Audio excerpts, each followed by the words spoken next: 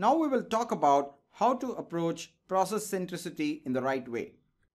The first recommendation would be that build your processes to suit your customer's culture.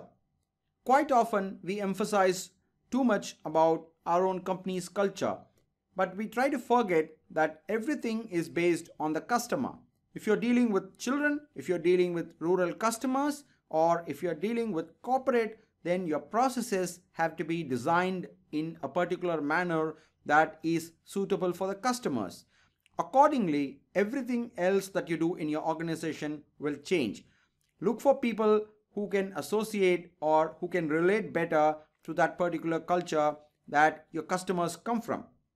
Quite often we try to pick up some technology from somewhere and then try to drop it here from some other geography or from some other customer segment, and it bombs.